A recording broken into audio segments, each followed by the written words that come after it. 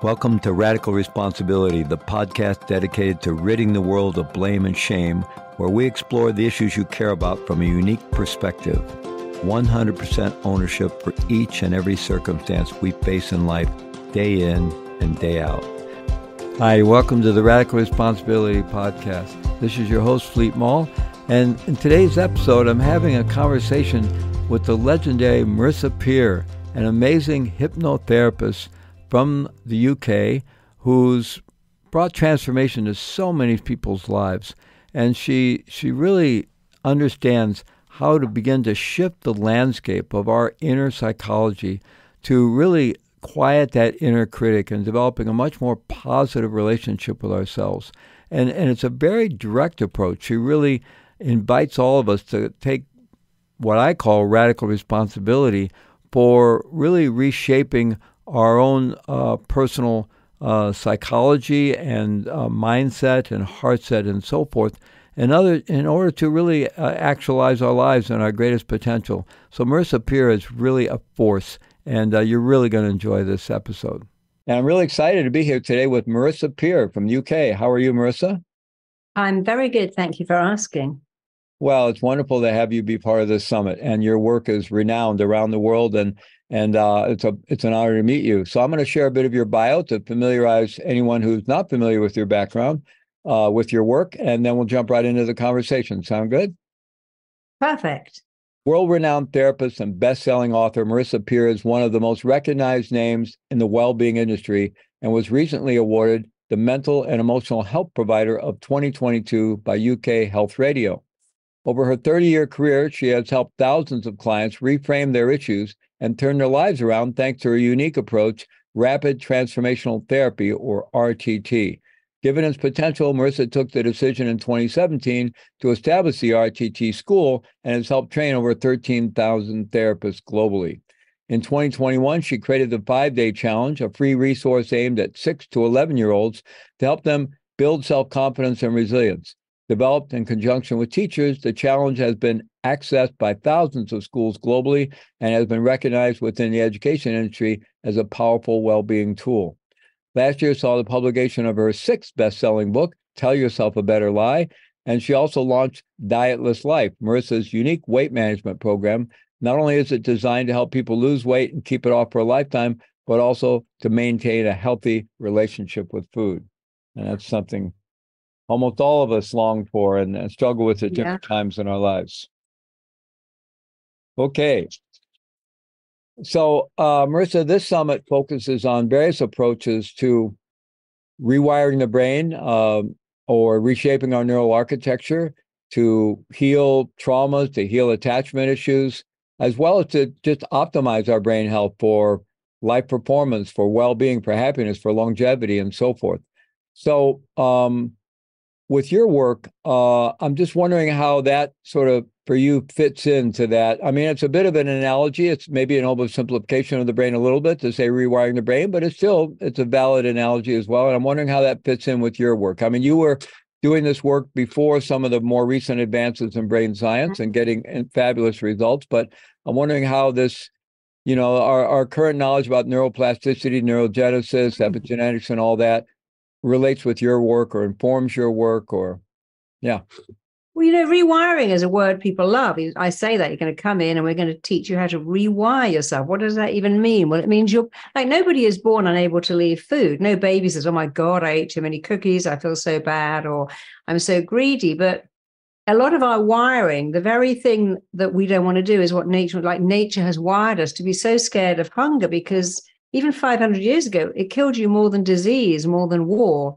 And so there's the wiring that goes against you. When you're hungry, the brain is so scared of hunger, you'll eat anything. So that's an interesting concept, that you're wired to fear hunger. You're wired to remember where sugar is and go back for more. Years ago, if you found honey, that was so exciting, you'd eat it until it was gone. You wouldn't go, oh, it's a bit fattening, I'll just have a bit. And so a lot of our wiring to eat food when it's in our line of vision was what kept us alive. So the things nature's done wired you to be scared of hunger, remember where sugar is, go back and eat food when it's in your line of vision, is really interesting.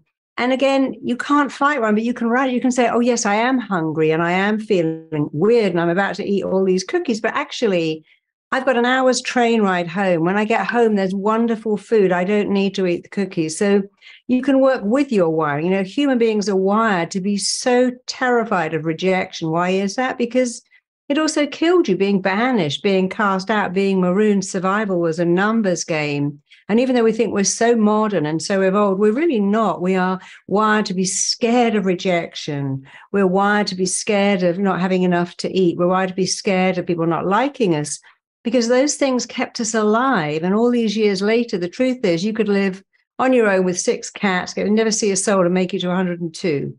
So the things that we're wired to be scared of, it's our wiring that hurts us. But when you can understand it, oh, right, I feel like it's the end of the world, because 500 years ago it would have been, but actually that didn't work out. But I can have I can live on my own. I can have a great life with cats, dogs, pets. So we have to start dialoguing back. Our wiring is fixed, but we can work around it and say, but this really isn't. It's a bit like, you know, when you go to the top of a building and look down, your stomach drops, your mind goes, get away from the edge, you fall, because the wiring says, hey, you're going to fall, you're going to die. I'm going to make your stomach plummet so you step back, even though there's a plate glass window that thick. And I think one of the good things is understand your wiring. Go, oh, okay. My mind isn't trying to make me fat. It isn't trying to make me cling on to this person who's not right for me. It's all about surviving, when that was actually statistically not an easy thing to do. So we do have this very much fear and survival-based wiring, and that's not going to go away. And it's there for a reason. It's there to keep us alive, and we wouldn't be here as a species if there wasn't that wiring. And it does seem we can, as you're saying, it's helpful to understand that and maybe reframe that and work with it. And at the same time, it seems like we can create additional wiring or other wiring in the brain, that other neural networks in the brain that could counterbalance some of that and maybe support. Because otherwise, you know, it's hard just to think of it in psychology. Well, I can be prepared to always have the right thoughts when that fear and survival based wiring kicks in, but that's hard to do. So it seems like we can imprint some momentum of some positive alternatives or other ways of seeing things. I mean, just saying this expression, I have phenomenal coping skills. I have extraordinary coping skills. Bring it on is so different to, oh my God, I can't cope. So when you're saying I can't cope, and I've had many clients whose parents were so sensitive they couldn't cope with noise or light or even the sound of a packet of potato chips being opened. So they never went to the cinema or the swimming pool or the movies because the parents were this, I can't cope with sound. I said, but that's your parent. You've got to say, I can cope with anything: noise, light, sound, heat, cold. We're actually incredibly resilient. I think humans have this belief that we're fragile, very delicate creatures, damaged for life by life's misfortunes. And that actually isn't true. We're actually incredibly strong. We're incredibly resilient. And we're great survivors. Look what our ancestors went through. And if you do the opposite, instead of saying I'm fragile, so I'm strong. I'm a strong person. I'm a strong woman. I'm a strong man. I'm strong. I'm brave. I'm capable. You know, imagine going into surgery, which I did recently. I was saying that I'm strong, I'm brave. I've got the bounce back factor, rather than, oh my God, what if I die in the operating theatre? Because we do have a choice. With all this wiring, we have a choice. We can talk ourselves into something or out of something. And our words are really shaping our reality just as much as our wiring. But the great news is that when you change your words, you change your reality. If you don't like your reality, look at your language patterns and start to change it, because that's what neuroplasticity means. As you think thoughts, the brain will reshape itself to the thoughts you're thinking.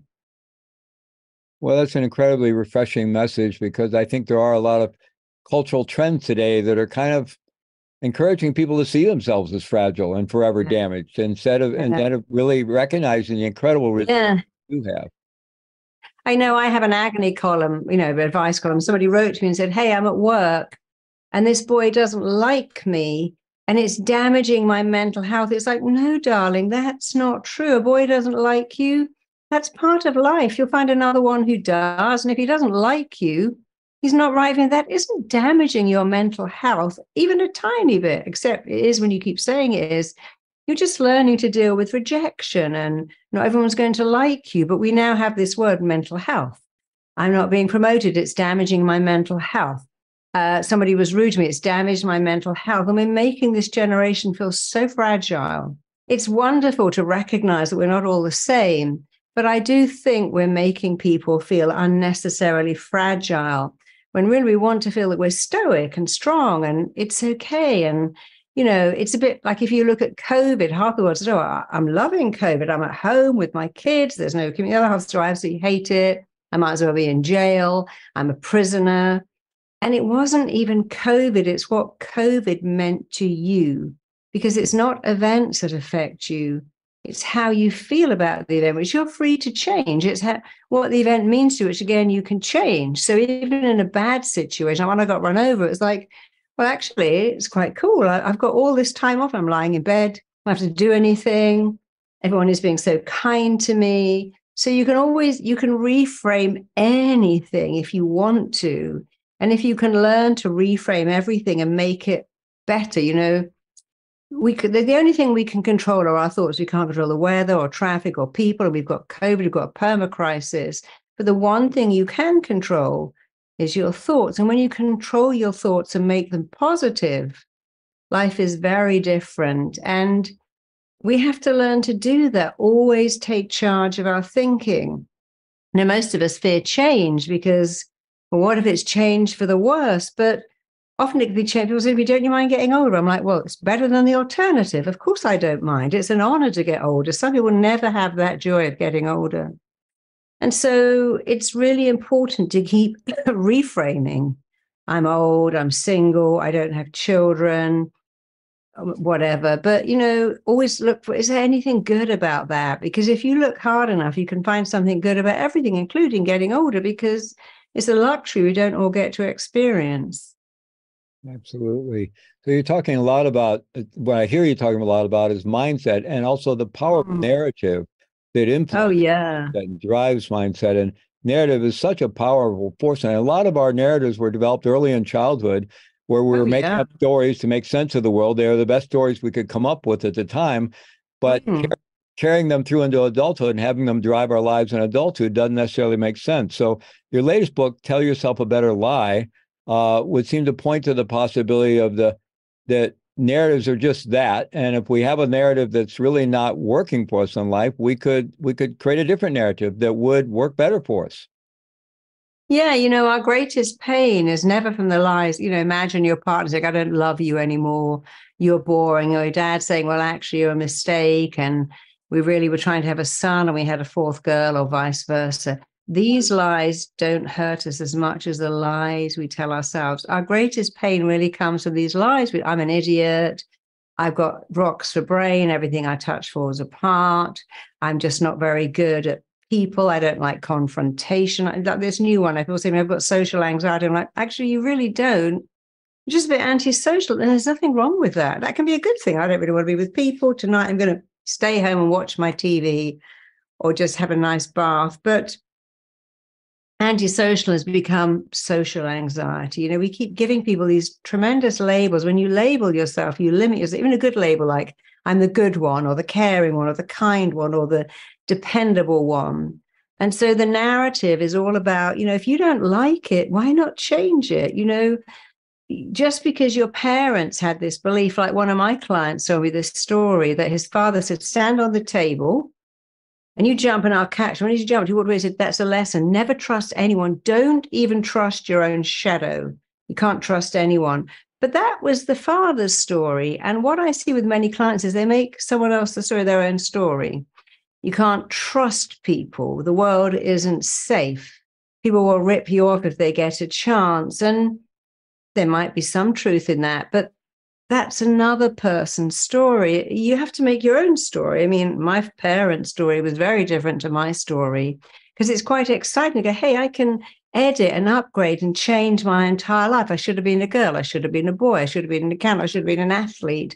You can just be yourself. You have a blank slate and you can edit and rewrite anything you like by reframing something, going, oh, it's like my grandmother used to say, men don't like successful women. Don't be too smart. You'll never find a husband. But if you look at someone like Michelle Obama, that's clearly no longer the truth. Or, So many things that we hear. You've got more chance of being abducted by an alien than finding love over 30. Your fertility falls off a cliff when you're 32. Your school days are the best days of your life. Marriage is hard work. I mean, I find that's the strangest expression. I found it very hard, much harder being single. You wake up with the flu, you got to go out and get your own, you got to get dressed and go out and get your own prescription, and you're married. So I'll get it. I'll make you some soup, I'll get you some paracetamol, let me get you a nice blanket. But being single is so much harder than having a partner who does things for you, and you've always got someone to share stuff with. So I think a lot of the narrative, as you say, it's just been passed down. Marriage is such hard work. Your school days were the best days of your life. It's all downhill from now on. Life is over when you're 45. Nobody likes women over 40. I remember when I was about 17, I remember seeing a paper about Bridget Bardo, who was 34, and it said she's finished at 34. But now you haven't even started at 34. So I find what really helped me and my patients is to, every time you have a belief, challenge it. Who told me that? What did they know? Where did that come from? Is that relevant to me? Even if it was true for them, it doesn't have to be true for me. You know, I remember when I was at school, which wasn't that long ago, there was a girl in our class who got pregnant. It was like, oh my God, it was such a horror. The shame of being a single parent. I'm a single parent. I mean, I'm happily married now. But there was no shame when I had a baby. It was a choice now. Some people choose to be a single parent. It used to be cast out for that. So we have to keep looking back at all these beliefs and saying, why am I believing something that doesn't serve me? Absolutely. You know, it seems like one of the most limiting of these kind of beliefs, you know, none of us come through childhood unscathed, and we inherit the stories of our parents, which come from earlier generations, maybe made more sense to them, but don't necessarily make sense in our time or serve us. And we've all, especially in, you know, well, ever more so with each successive generation, the influence of media and that basic message that you're not enough. You know, I mean, the whole consumer society is built on a message you're not enough, but if you buy this product, if you have the right clothes, the right car, the right this, the right that, maybe you'd be lovable, maybe you're enough. So, you know, from an early childhood, we're all absorbing these messages that we're not enough. And so I'm wondering about in your work, if you feel it's not only we can rewire the brains to have a more default way of feeling like I am enough, I am okay, but also that there is some depth of our being that we can touch into where that's an experiential reality, that we have innate unconditional wholeness and goodness and okayness, that is a fundamental lie, this idea that we're not enough or we're broken or we need fixing or we're missing something. Yeah. That seems to be one of the most damaging lies, or one of the most fundamental lies. Yeah, see, all my bracelets, they all say the same thing. Each one says I'm enough. And I have it all over my house. I have it on mirrors. I have it on chalkboards. I write it everywhere to remind me that I'm enough, because the common denominator of most of our issues is I'm not enough. I'm not enough. So I drink too much, eat too much, shop too much, you know, need too many likes, because if you don't think you're enough, you'll need more of something. But then the truth is that's not even true. Where did you get that from? Who told you? No baby says, don't look at me. I haven't got any teeth. I haven't got any hair. I've got these triple thighs and a big fat tummy. And I don't know, and I don't quite look right. Babies are certain they're enough. So we know that we're not born with that belief, because, of course, when you're in the womb, it's like being on holiday in the Four Seasons. You have 24-hour room service. It's always 75 degrees. There's always someone there. So our belief we're not enough has to be something we acquire as we progress through life. And we can pick it up very, very early on. But if we weren't born with it and we acquired it, then we can also let it go by, again, where do you get that belief from? Well, the media told me that, and they tell me it every day. I got to look like this. I've got to have fat hair and thin thighs, but I've got fat thighs and thin hair. Therefore, I'm not enough. So you've got to challenge that and defy. I think magazines and television, maybe. I mean, there were some studies actually. When television was piped into Turkish villages, they found a high percentage of women within 3 years got eating disorders when they never had them before. And exactly the same happened in Fiji. Cable TV was piped in, things like Beverly Hills, Night and Friends. And the same thing, very quickly, girls began to get eating disorders because they started to compare themselves. And we really have to start saying to our girls, don't do that. I've noticed now something quite good is happening. We have, like, my daughter will talk about body shaming, and we've got this thing now where you don't body shame, and the mannequins in shop windows are much chunkier and bigger. And we're stopping having this model of skeletal women and saying, well, that's good. We have to take the next generation and show them that it's not what you look like, it's who you are inside. But it's a big struggle when the media is telling you every day what matters is what you look like. Absolutely. And yeah, I think there's more pressure on this than ever before with young people growing up. And we also can, because of these lies that we just kind of absorb, and these beliefs and so forth that we absorb, we can often be our own worst critic. I mean, and our internal environment can often be not so friendly. We're involved in self-shaming and self-criticism. And I wonder if you could talk about the importance of changing that internal landscape, because it makes complete common sense that we should be our own best friend. Mm-hmm. We should really, we're our closest companion. So if we're not going to be our best friend, who will be? We got to talk to ourselves where we'd speak to our own best friend. We sometimes need to have a look at the day in the life when we wake up and go, oh, look at me, I look awful. Oh, I didn't get anything healthy for breakfast. Oh, I haven't left enough time. I'm going to mess up this presentation. If you spoke to your friend like that, they wouldn't be your friend for very long at all. So you have to speak to yourself the way you speak to your best friend. And the 5-day challenge you were talking about earlier was actually about giving children a cheerleader. It was about making each child in the class design a cheerleader, imagine it was in their head. And of course, a cheerleader only, even on a bad day, they keep cheering you. You tried, you did your best, you could do better next time. And what was so lovely when I watched the footage of these children with these awards, they'd say things like, he makes me feel better. He believes in me. And to them, it was so real. This cheerleader was real. It was really in their head. Clapping and waving and saying, you're okay, you're good, you've got your own talent. In fact, I was working with a little kid recently with depression, and he was saying to me, I'm not good at math, I'm not good at art. And I said, what? He said, I'm good at IT. I said, but that's your gift, darling. You're only supposed to be good at one thing. Imagine if everybody was good at everything. We'd never go to a restaurant. We'd never get someone to do our garden. We'd never go shopping. We'd go, oh, I can make my own clothes. I can cook my own food. I can design my own house. I can do everything myself. And life would be so unfair. And your gift is IT, and that's all you need. But you see, schools do this thing that I don't agree with. They make you study every subject. And some kids are never going to be good at art or maths or English. And then they make you feel bad. In Finland, you only go to the lessons that you like. You self-choose your lessons. So kids who love IT are in IT, kids who love art are in art. And it's working out very well that they're actually being educated in a subject they're probably going to go into as a career.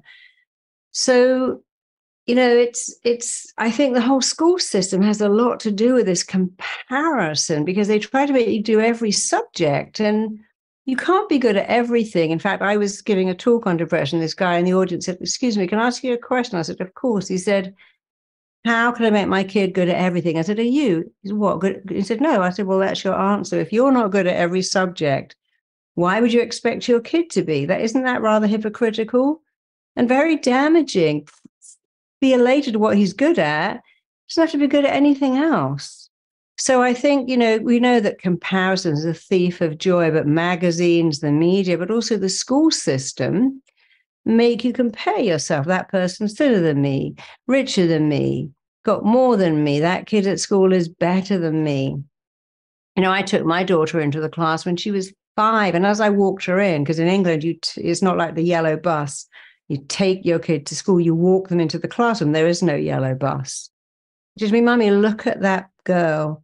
She can write her name in a box, and I can't write my name in a box. And she said her name is, and she showed me Amy on the wall. Amy's name was in a box, and Sam had put his name in a box, and there it was on the wall. But it's like, but your name is Phaedra. The P goes up, the H goes up, the D goes up. It's a long name. It's not supposed to go in a box. And she had a friend called Diamantopoulos. It's like, wow, imagine trying to get that name into a box. But Sam and Amy got infinite praise because they got their name very neatly in a box. It was put on the wall. And I wonder about these teachers when they do that. Look at Sam and Amy, got their name in a box. What does that mean for Arabella or Clementine? who can't get their name in a box because it's long. And it was that whole thing that was just so obvious to me, that you're rewarding not effort, but just achievement. And you should reward effort, not achievement, because some kids work really hard and don't get any praise, and others naturally do stuff and get all the praise. And I think the whole school system is so backwards in making us compare. And many kids don't thrive. They feel like failures. Yeah, that whole comparative thing is so structured into our society. And I remember growing up in the 1950s in middle class, mid-America. And, even the TV shows at that time, they looked like ordinary people. Most of the TV shows, the sitcoms were about working class people and middle class people. And you knew there were wealthy people that lived in some mansion over there, but it wasn't in your face, right? No, it wasn't. And then at some point, the media became all about wealth and status and prestige. I remember the first show, I think maybe was The Lives of the Rich and Famous, right? But then it just went from there. Now we have the world of influencers, and every little kid growing up has this image in their mind of super wealth and super luxury and super status and super significance in that way. And how could they not be comparing themselves to that and setting themselves up for really struggling? Yeah. Yeah, they do. Say, I want to be a fireman. They go, I want to be a celebrity. I want to be they were silly, a celebrity. I want to be an influencer. The days of wanting to be a fireman or a nurse, we don't reward that anymore. We reward going on television and being really mouthy and getting a great following for being obnoxious and rude and critical. I work in television a lot, and I realized very quickly that all they want is to be entertained. And they'll say, hey, could you make this person cry? Could you make this person angry? Like, well, therapists don't really do that. And one says to me, could you sit in a bikini and do therapy in a jacuzzi? I said, no therapist would ever get in a bikini and do therapy in a jacuzzi with their client. It's just unheard of. Yeah, but it would look good. I said, but for who? It wouldn't look good for me. I'd look like an idiot. But that is the problem with television. It's gone so far into shocking and entertaining, and it is no longer nurturing. And as you say, all the shows about, we used to have a show called On the Buses about bus drivers. And it was a great show, but that wouldn't interest anybody anymore, because we make our kids, and the same thing, these shows of lives of the rich and famous, you think, oh, my life's not like that, so I'm a failure. So we are actually damaging the next generation with magazines, with people look perfect, and everyone is taking pictures of their bodies and their food and their houses, and trying to create it is like what I call being overexposed to fake images of perfection on a regular basis. And all they ever do is make you feel inadequate. Everyone's having a better life than you, but they're really not, because it's not real. So I know in your work, Marisa, that you really, I get the sense you really like to cut to the chase and give people very user-friendly, practical ways to make really immediate shifts in their lives. And you've developed this method called RTT, or Rapid Transformational Therapy. So I know you've kind of been alluding to some of the principles of it already, but I wonder if you could talk a little bit more about what Rapid Transformational Therapy really looks like, both how you train clinicians to offer it, but I would imagine people read your books and they can use some of the principles almost as a form of self-therapy. Yeah, and in one of my books, we have a chapter called RTT for Me, and it says these are the things you can do at home. Of course, you can go and see a therapist, but for simple things, you can actually do this yourself. So RTT works, and it's very specific, and people come in and say things like, I can't stop drinking. I can't stop pulling out my eyelashes. I blush when people look at me. I'm no good with attention. I can't find love. And we also have the premise that, listen, you were not born like that. This must have come from somewhere. And I never say what's wrong with you. I always say, well, what happened to you? And then people begin to tell you their story. And their story is always so interesting. And as the story unravels, you begin to see that things happen when we're a child.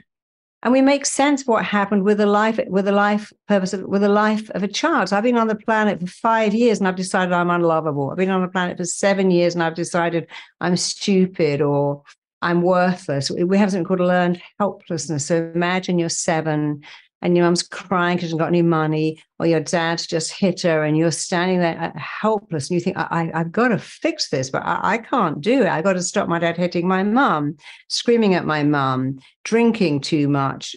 And the child can't do it. So they have this thing, but I must, but I can't. and they immediately become helpless. And they go through life with this belief, I can't fix anything. I can't make things better. I'm not good at stuff. And unfortunately, they carry that along 40 years later. You imagine a kid at school being made to finish some congealed fish on the plate, or being laughed at because they can't pronounce a word.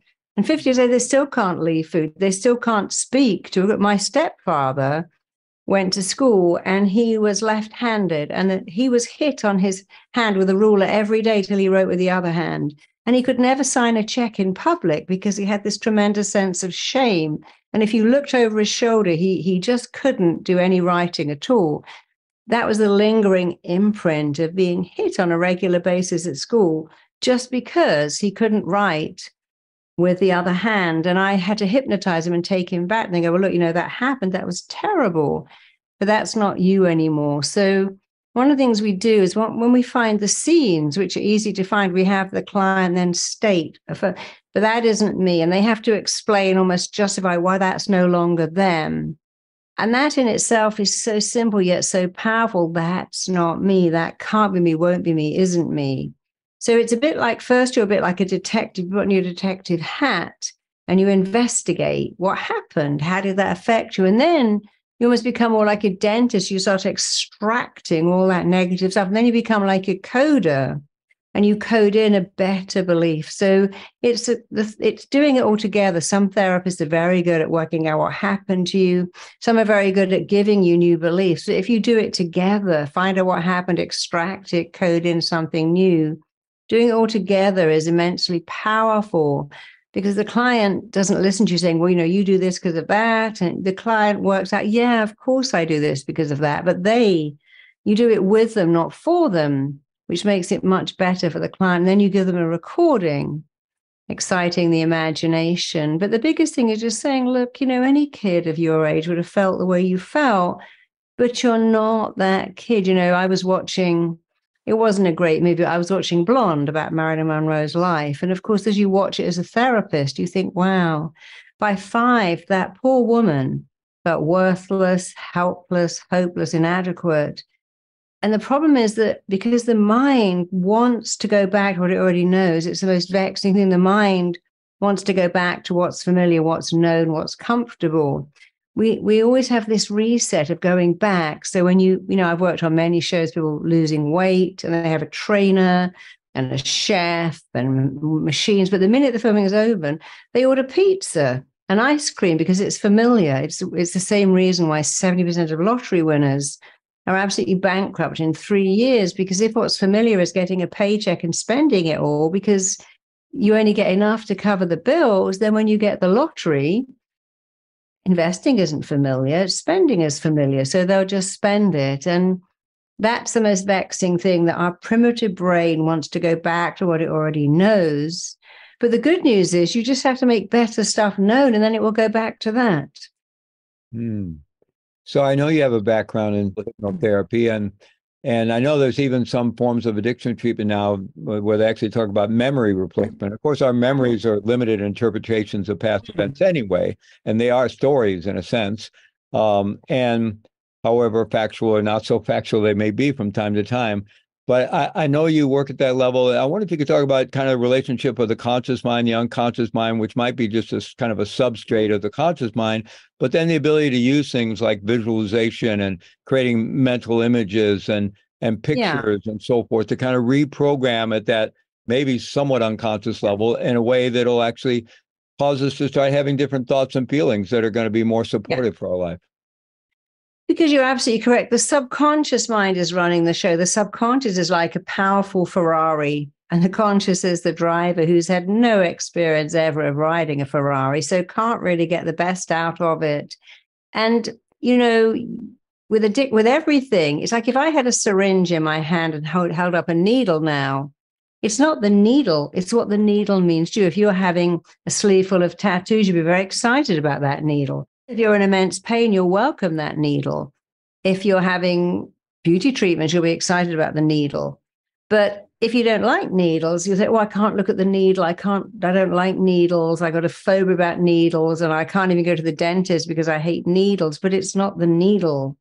It's what the needle means to you. It's the pictures you make in your head.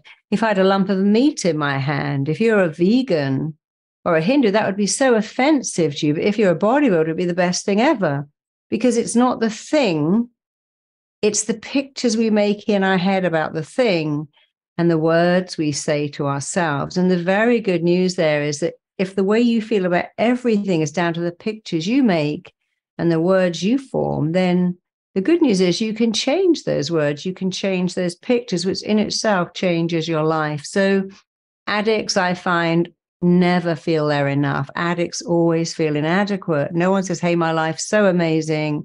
I think I'll drink myself into a stupor here. My life's so amazing. I think I'll go and troll somebody. So all our limiting behaviors come from limiting beliefs. And if you can take out the limiting beliefs, it ends the limiting behavior. So we put I'm enough into, I think, 1,600 schools last year. And they all said the same thing. Bullying has just disappeared in this school. Children aren't being bullied, and we don't have bullies because they all do this thing every day. They've got a little plaque on their desk, and they'll say, I'm enough. And they create a little bit of artwork. You have to say it, state it, affirm it. And they all feel so much better because they feel better. They're academically doing better. But I loved that, the fact that bullying was diminishing in every school that took this I'm Enough program for their kids, because, we forget when we send our kids to school. You go to school to learn how to have healthy self-esteem. The job of a parent is to give your kids healthy, no matter how much broccoli you give them or Mandarin lessons or organic stuff. We need high self-esteem. And it seems that schools and parenting are not teaching us how to have that. In fact, the opposite. We have AI now that's doing our homework for us. I go to the bank.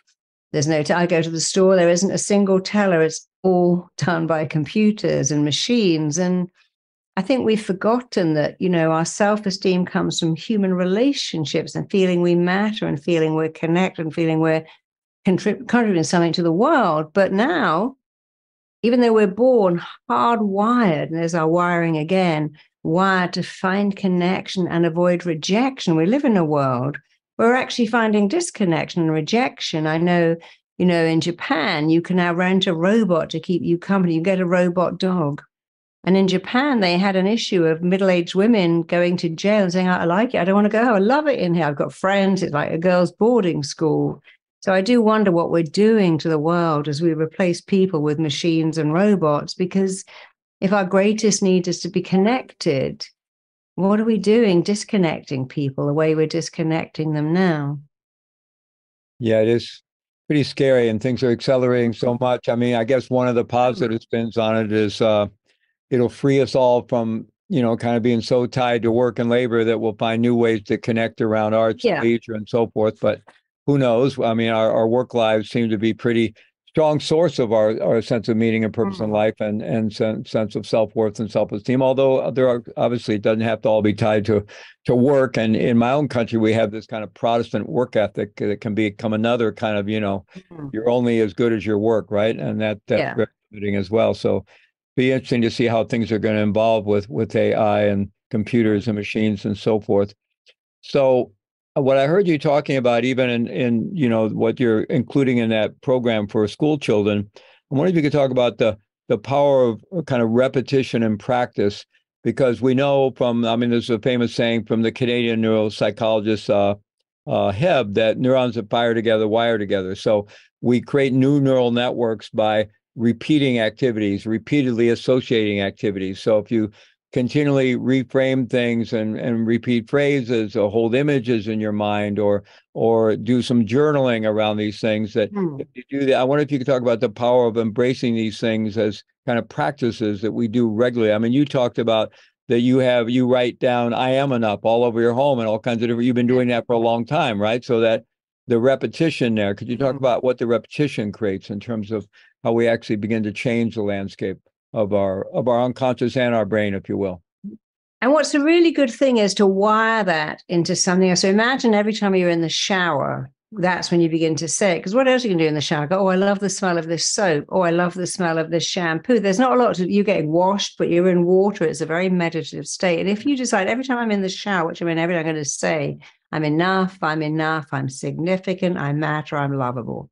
And the more you do it in the shower, eventually it stops being what you do. It becomes who you are. So our neurons, of course, respond to behaviors. The more we repeat something, the more it's automatic, which is why babies have to, I have a picture of my daughter with a banana and she got it in her hair, in her ear. She didn't get much of it in her mouth, but of course she doesn't say, now I still can't eat a banana. So when we repeat something, the mind learns by repetition. But what's so good is that when you repeat a behavior, a good behavior, like, for instance, if you start to praise yourself every day, I'm a good person, I matter, I'm kind, I'm lovable. While you're wiring in that new behavior, you're also wiring out the old. You're coding in something new and letting something old go. If you keep saying, I'm really good at memory, I'm really smart at computers, you see, the mind can't go in two lanes. I've got a terrible memory, I've got a great memory. It can't drive in both highways. So you have to make a decision, which one, I'm going in that one. I've got a great memory, got a great memory, got a great memory. Because your mind can't think conflicting thoughts. It can't hold two beliefs. And I often hold up a BlackBerry. Here's a BlackBerry, the old phone. Did you ever have it? Yeah, I don't even know how to use that now. That's so funny. I had a BlackBerry for 5. I'm looking at it. I have no idea what to do with that because now I've moved to an Apple, you see. And I know the Apple. And when I look at the Apple, I don't know how I did it. In the same way as if you always have a desktop and you get a laptop, it's very confusing with a mouse. I always use a laptop. So when I have a desktop, I'm moving that mouse all around the desk because I'm not used to it. But if I had it enough, I'd get used to it. But it's interesting to think about that. What was my first ever phone number? I don't know because I say the new number so much that I can't say the new number and remember the old number. If I'm listening to a song, I'm thinking, what is that band last thing? I've got to switch the song off to remember. And so we have to remember the good stuff about the mind learning. It doesn't just learn by repetition good habits, it's also forgetting old ones. If you're learning praise, you're forgetting criticism. If you're learning to be nice to yourself, you're forgetting to be mean to yourself. If you're learning to get up every day and have a green smoothie for breakfast, you're forgetting to eat donuts. So it's a two-way thing going on. Every time I eat salad, every time I eat vegetables, every time I eat some green stuff, I'm forgetting the junk. Every time I reach for an apple instead of a candy bar, eventually I prefer the apple to the candy bar. Who'd have thought that was possible? I mean, it's like taking sugar out of your coffee. At first it tastes awful. You go, oh, I like it really sweet. But then you think, actually, I'm going to use it now. Actually, I can't even imagine. Let me try it. Oh my God, I used to drink it like that. That's disgusting. That's a wonderful thing. I used to have tea with milk and honey in it every day. I don't know what I was thinking of. And now I have tea with a little bit of almond milk. And I couldn't even imagine having tea with cow's milk and honey. The whole thing sounds so bizarre. Yeah, I drank that for years because that's the good thing. As I wired in the better tea with almond milk, I coded out the old stuff. And we're so busy thinking, oh, yeah, I'm putting in this new stuff, but you're also letting go of old stuff. And that's a great thing because the mind cannot hold conflicting beliefs. It can't hold conflicting thoughts. It learns by repetition good stuff and lets go of old stuff. Well, I'm so glad you shared that. And it really points to how leveraged these practices can be for transformation. Not only are we doing the work to code in a new positive habit of some kind, a new behavior of some kind, but in doing so, we're actually diminishing the power of the old habit, or we're letting go of the old habit. So it just really points to the power of these transformational practices. So I wonder if you could talk a little bit about, you've developed a program for helping people work with the issue of weight and having a healthy relationship with food. And we all know there's this multi-billion-dollar, maybe trillion-dollar industry, I don't know, around weight loss, and everyone struggles with it. And most of the diets out there don't work. And so I'm wondering how the approach you're taking to help people actually make lasting change in terms of their relationship with food and then maybe being able to, be within a more healthy weight range for themselves.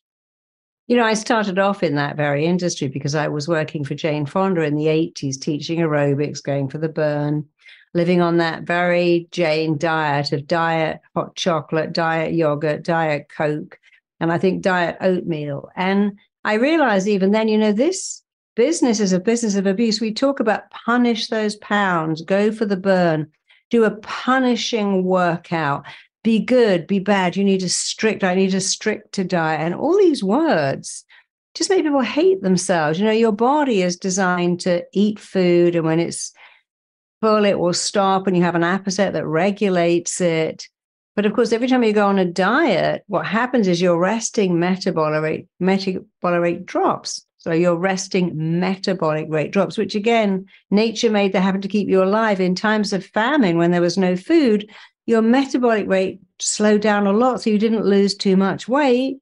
And lo and behold, when you stopped eating less, you would gain weight immediately. So you had the excess weight for lean times. So two things happen when you go on a diet.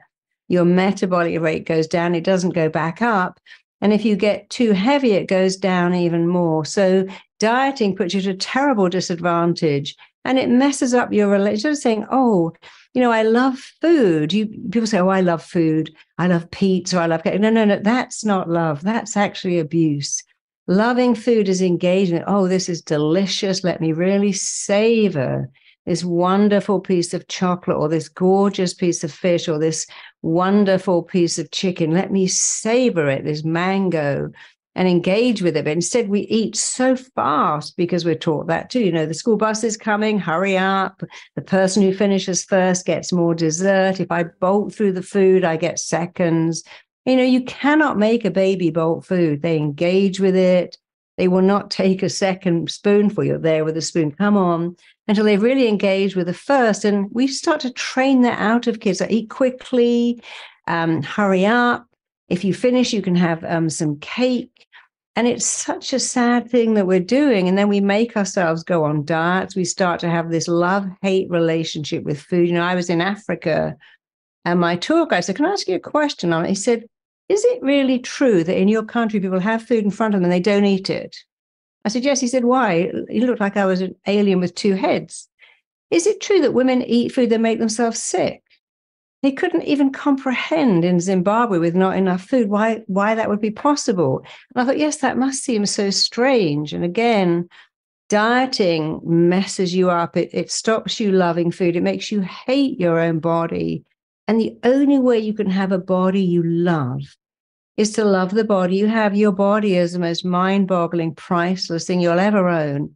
And if you can just start from loving it, it's like, okay, I love my body. So maybe I should have a green smoothie, not a Krispy Kreme donut. I love my body. Maybe I should have an apple or some blueberries, not a big piece of cake. Of course you can have some cake, but I love my body enough to just have a little go. That was yummy. I don't need more. So it's coming at it from love, not abuse. It's more important to put good stuff in than take bad stuff out.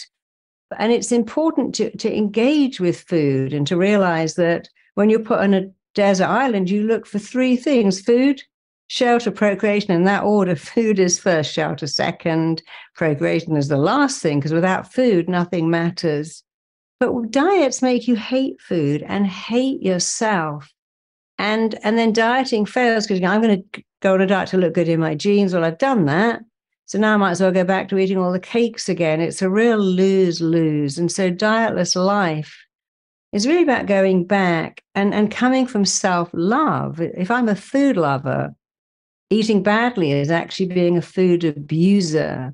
It's saying that it's not what you eat, it's what's eating you. It's learning these hacks. Nature wants you to binge on sugar because sugar never poisoned anybody. Nature wants you to eat food when you see it. Nature wants you to remember where sugar is. And nature wants you to be scared of hunger. So instead of beating yourself up, then oh, this is just my body trying to keep me alive. But I don't have to go back for the sugar. There's been a vending machine next to my desk for 20 years. It's not scarce, or thinking, yeah, if I have ice cream in my fridge, I'll go back. So I'm just not going to buy the ice cream. I'm going to leave it in the store, or going to buy one cake and not 10. I'm going to, if I've got things for my kids' lunch, I'm going to remember to put them in a cupboard I don't look at every day. So it's learning certain hacks that are kind to you. Understanding, again, your wiring. We're wired to do certain things. We're wired the minute we see food to want it, which is why when you sit down in a restaurant and they bring the bread, but I think they've eaten all of that, because I'm now thinking about food. And it's so unfortunate the food industry is also, we have something called the bliss point, which is how many sugars can I get before you're physically sick? At the moment, it's about 22. Some coffees in places like Starbucks and Costa have 22 teaspoons of sugar. I mean, that's abusive. Who would ever wake up and put 22 teaspoons of sugar in their coffee? Who would know that pasta sauce can have 10 to 15 teaspoons of sugar in it? That I was in Whole Foods. I bought some chicken soup. My husband had a little cold. The second ingredient was sugar. I said, why have you put sugar? Our customers like it. I'm your customer, and I really don't like it that the second ingredient in this chicken soup is sugar because it feeds infection. So I'm buying this soup to help my husband get better, and it's got the worst ingredient in it. And then also what Dietless Life does very well is to explain. And again, it's our own, we eat something if the picture is right. You know, if somebody sneezed on your lunch, you wouldn't eat it. If somebody spat on your dinner as they put it down, you wouldn't eat it. But the picture, you know, so we have food companies calling things happy meals and fun size and barn fresh and sun enriched. And we have foods like Sunny Delight and Wonderloaf and the worst possible foods have got these names: divine, heaven, love, heroes, celebration. And I say, look, you have to change. If you want to stop eating yogurt covered raisins, they're just sugar covered lumps of sugar. Call Coca-Cola embalming fluid osteoporosis in a can, because that's pretty much what it is. Call jelly sweets boiled up cow's feet. You know, make a different picture, because when you make a different picture, like this, you know, I couldn't eat pigeon, for instance. I could never eat pigeon because I look and think, oh, I couldn't eat those. I couldn't eat snails because to me, the picture of snails is really unattractive. I couldn't eat liver or kidneys. I mean, there's lots of things I can eat. I could eat lamb, but I couldn't eat kitten. I could eat lamb, but I couldn't eat dog or donkey or horse. Why can you eat lamb but not donkey? Because the picture is completely wrong. I could eat beef, but I couldn't eat gorilla. Why is that? People say I eat cow's milk, but I wouldn't eat gorilla's milk. But actually, gorilla's milk is probably better for you than cow's milk because we have closer DNA to chimps than to cows. And then it all sounds so crazy. You think, oh, yeah, I simply couldn't eat that, but I could eat that. We only eat something the picture is right. And food companies spend millions of pounds making the picture right for something that's terrible. And McDonald's has got so much sugar, it's more like a cake than a bun. But then we begin to understand this our wiring again. Our wiring is if the picture is right, I'm going to eat it. And if the picture's wrong, if I went to pick up an orange and it was covered in green mold, I wouldn't eat it because the picture's wrong. If I went to eat some fish and it was all slimy and smelly, the picture's immediately wrong. So if you want to succeed at eating, we'll make the pictures of good stuff right. You know, I love beautiful salads and I love vegetables. I love really good quality protein, but I really am not interested in sugar. I'm not the kind of person, I look at donuts and go, that's just fat and sugar. There's no nutrition in there. And a good thing to do is not say, what do I want, but what does my body want? When I'm walking into a restaurant or buying groceries, I never say, what do I want? I say, what does my body want? Because if you just ask, what does my body want? Because your body will, you know what I want? I want embalming fluid, emulsifiers, colorants, preservatives. Knock me out with all that stuff. Your body finds that food a terrible punishment. So just saying, what would my body like? What is my body asking for? Which is never sugar. That's your brain. In the same way, if you sniff whiteout, I think you call Tipex whiteout. Now, if you sniff chemicals every day, your brain will want more. It doesn't mean you need them. So the whole program is about being kind to yourself, understanding your wiring, understanding your primal brain, understanding what makes you tick, and eating in a way. Because, you know, if you want to eat more, eat less. You'll live 16 years longer on the planet just by eating selectively. So the way to eat more is to eat selectively. And if you want to do anything good for yourself, just take out sweeteners and margarine. If you did nothing else but that for the rest of your life, that just those two things would massively impact your health. And that's easy. I'm going to take out all those sweeteners. I'm going to take out margarine. And here's another thing. Just take out refined sugar. You don't have to live your life without dessert. But nowadays, especially in America and Europe and the UK, you can find so many delicious things made with coconut sugar or date sugar or monk fruit. So just take out refined sugar, do something amazing, or do what they do in Sweden. They have sugar Saturdays. You only eat sugar one day a week. And then you think, oh, Saturday I have cake and how lovely. I enjoy it. I don't bolt it down.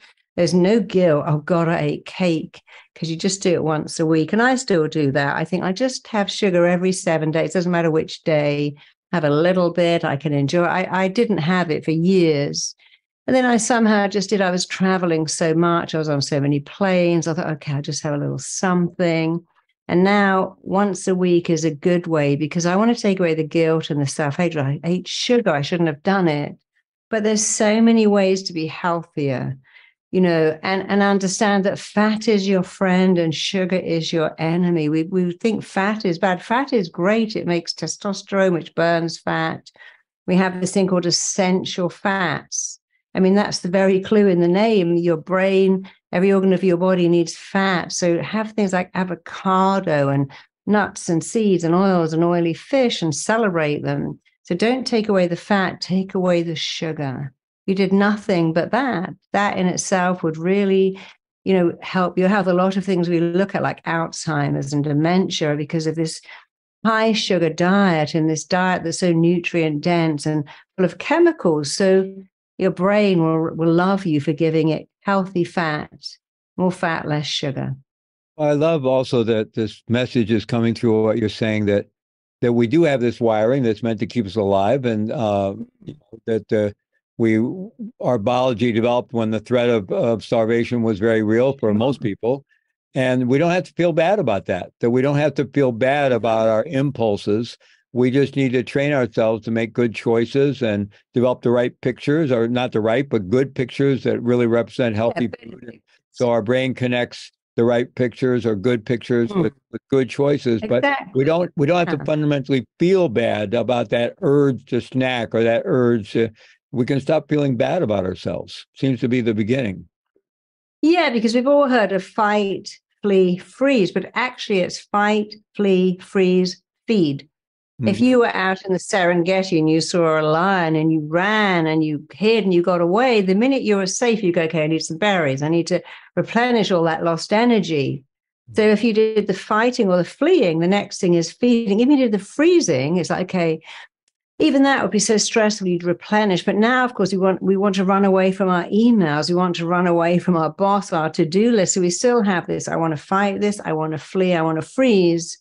And the next F is feed. So it's fight, flee, freeze, feed. Under stress, we have this tremendous urge and need to replenish lost calories. So when we're stressed, we go, I need cake, I need takeout.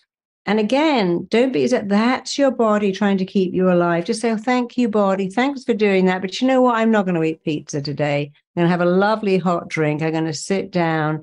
I'm going to have a bath. I'm going to light some candles. I'm going to call a friend. I'm going to read a book. I'm going to put on my favorite show, because I'm not a caveman and there's nothing to replenish here. So always when that happens, instead of going, oh, my body's so annoying, makes me want to eat in stress, go, thank you, body. You're trying to keep me alive. I get it. In this instance, I'm good. I've got it. I'm going to have a lovely hour watching my favorite show. And then I'm going to make some delicious soup or grill some fish. I don't actually need a takeout here. So it's this dialoguing back. Remember, your mind is the Ferrari. You're the Ferrari driver. But if you had Ferrari driving lessons, you'd manage that Ferrari, which is the subconscious, very well. And the dialoguing is the lessons. And how can I manage this magnificent beast called my subconscious mind? By talking to it, recognizing it, understanding it, and acknowledging it all the time, and even thanking it. Well, I love that you pointed to, because so many of us, I think, fall into kind of self-medicating with food and many other things. And it's not that impulse, when we're feeling that urge to self-medicate, that's wisdom. The body's telling us, yes, you need something, but maybe a hot bath or a hot drink would be better than the cake, and it would actually be a better medication. So the fact that we're feeling something, we can see that as the body's wisdom. It's just changing the prescription possibly to a healthier prescription, but we don't need to feel bad that we have this urge. That's the body saying, yeah, you need something. You need a warm bath, or you need to relax, or you need something. Yeah. And you need to tune into the feeling, because what we're taught in the Western world is you've got a feeling, eat the feeling, drink the feeling, shop the feeling, medicate the feeling, spend the feeling. You can't cake your feelings or beer your feelings. You can't shop your feelings. You have to feel the feelings until they no longer require to be felt. They're the most real thing you have. So when you think I'm feeling a feeling, I need to eat, you actually need to go, what am I feeling? Well, I'm feeling resentment. I'm feeling rage. I'm feeling hurt. I'm feeling sad. I'm feeling lonely. I can just be lonely. The cake isn't going to make any difference. I'm going to eat the cake and still feel lonely. So I'm going to sit with being lonely and feel it, have hot drinks. They're very, very good for you. And I think, yeah, well, if I'm lonely, maybe it's my job to do something. Well, just think today I'm lonely. Tomorrow I'll be out with my friends again. So it's what I call triple A. Be aware of your feelings, totally accept them, and then say them out loud. I'm feeling lonely or sad. Or, last week I was feeling bereft because one of my dearest friends died. And that was very painful. But eventually I think, I have to be so glad I had her for so long. I'm terribly sad I lost her, but I can't eat the feeling of bereftness. I can't drink it. I can't medicate it. I can't go out and buy stuff. It's a feeling. And I feel it because I loved her so much. She was such a beautiful person. And so the media says, oh, when you feel a feeling, medicate it somehow. But you are your feelings. You have to feel them, even when sit with them. Grief, sadness, all the things we feel, loneliness, abandonment. You've got to stay with it. And at least if you acknowledge it, you might think, I'm lonely. I need to do something about it, or I am feeling something. But, eating your feelings, they just regroup and come back. So it doesn't accomplish anything. So when you're feeling a feeling, sit with it, be aware of it, accept it, deal with it. Don't eat it, because it's going to just regroup and come back stronger than ever. Yeah, that could be a whole nother conversation. I think you could frame almost all of our individual problems in life and all of our social problems from the fact that we've been so enculturated to not be willing to feel.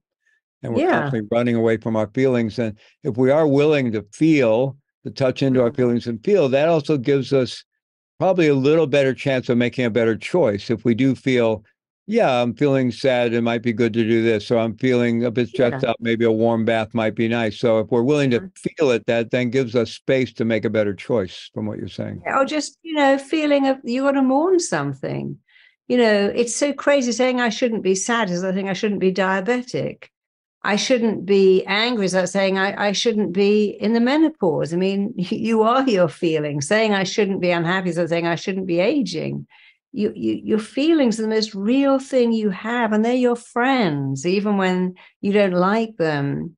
And if you're feeling sad because someone's died, then you're going to have to mourn that. If you're feeling sad because your kids have left home, you're going to have to reframe that. Hey, I did a great job. Some people's kids never leave home. They're handicapped their entire life. And people say, oh, I've got empty nest syndrome. No, that's failing to adapt. You've done a great job. That's why your kids have left home.